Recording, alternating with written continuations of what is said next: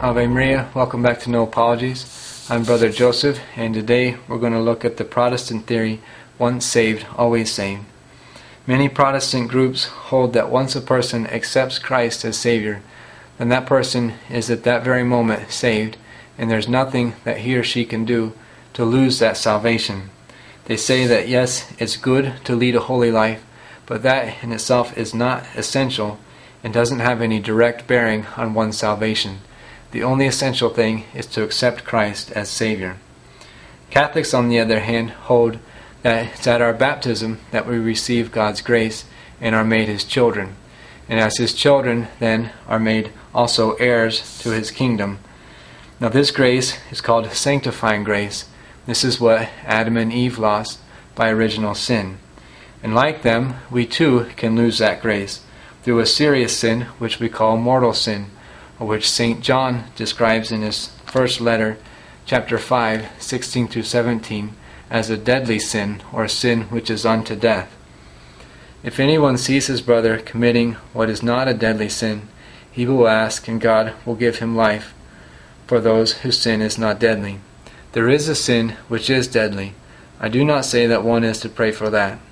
All wrongdoing is sin, but there is a sin which is not unto death. If a person dies in that state without sanctifying grace, then he will not be saved. That is what is meant by a sin which is unto death.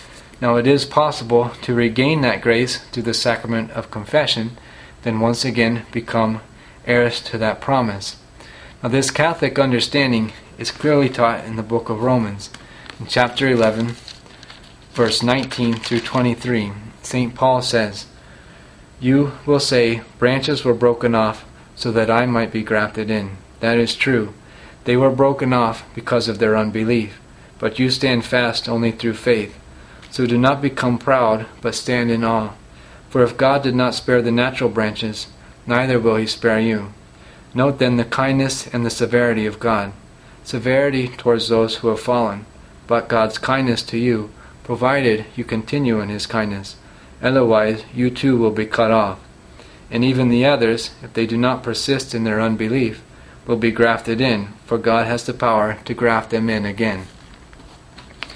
Now the Protestant theory, once saved, always saved, on the other hand, is completely unbiblical. In the Gospel of Matthew, chapter 24, verse 13, our Lord tells us that he who endures to the end will be saved. And St. Paul also tells us in his letter to the Philippians 2:12 to work out our salvation in fear and trembling, not in a presumptuous contentment. And he himself admits in his first letter to the Corinthians that he could fall away from grace, chapter 9, verse 27, where he says, "But I pummel my body and subdue it, lest after preaching to others, I myself should become disqualified."